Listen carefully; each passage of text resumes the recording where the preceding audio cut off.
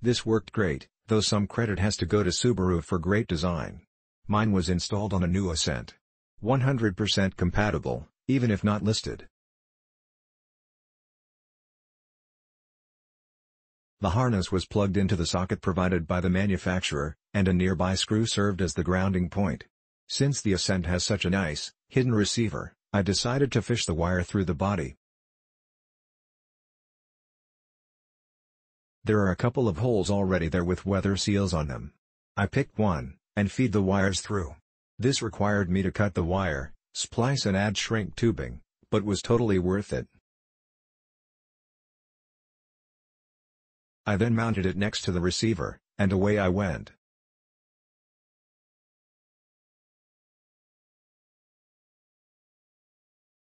The installation on a 2015 Outback is pretty easy with a few tips. First off, once you remove the bottom panels from your cargo compartment, also remove the left front tie-down loop. It is right behind the left rear seat position. Pull the plastic piece in the middle of the ring to open, then remove the bolt with a 10mm socket.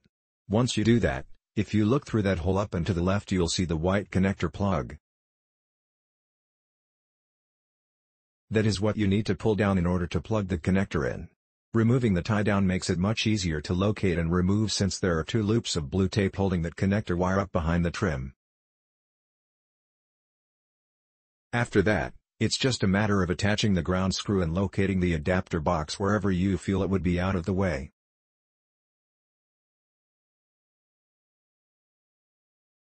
Solid construction and easy installation, once I found the connector plug on my 2017 Subaru Outback.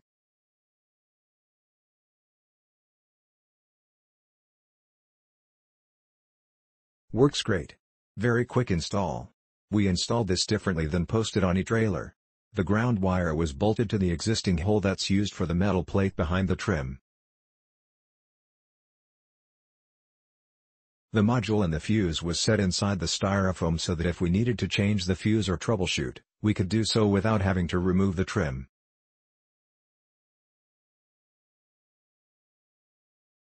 Don't follow the instructions for running the cable out the back tailgate when you can pass it through existing holes. I had to cut and resplice the wires, but it looks much better.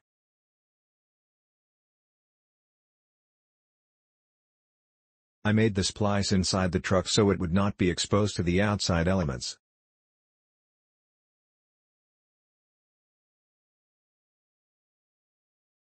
Very simple to install. The hardest thing was getting the plastic clips out that hold the foam in place under the cargo mat. Otherwise it's just plug in the connector and run the wires to where you want them.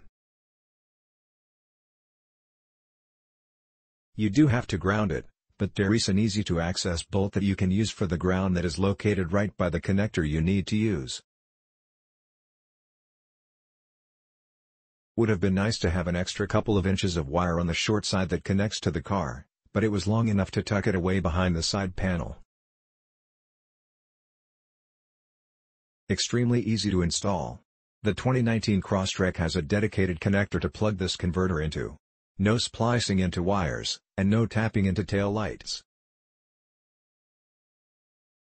It does require a ground screw, which I drilled, 3/32 of an inch, and screwed into a non-exterior metal surface under the main plastic panel in the lower opening of the trunk. I chose to roll up the wires into the spare tire compartment when not in use. The electrical installation is less than 5 minutes worth of work, but plan to take some time to safely remove the trim and panels.